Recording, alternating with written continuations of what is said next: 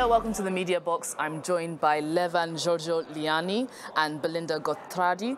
Thank you so much for joining me today. You're both co-rapporteurs on a fundamental right to the environment, a matter of local and regional authorities. You will both know that local governments are often left out of the conversation when it comes to environment protection.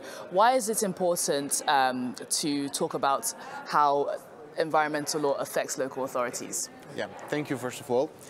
Now that Congress adopted the resolution and the recommendations about environment as a fundamental right to environment as a fundamental right.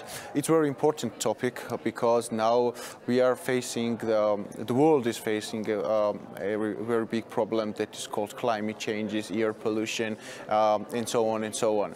And the local authorities are on the first line who are fighting those issues. The local authorities, because of their proximity to the citizens in their daily lives, they see where are the real problems. So we have to give competence, finances, authority to municipalities to tackle these problems, to fight the climate changes, to fight the air pollution and all environmental issues. Also our main topic was that right to healthy environment is not recognized as a fundamental or human right in many constitutions. For example, in Georgia and in many other European countries, it is recognized. However, also we call other countries to recognize right to healthy environment as a fundamental right, and also that was our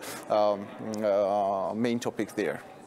Okay, I'll turn to you now, Belinda. You are proposing an additional protocol to the European Charter of Local Self-Government.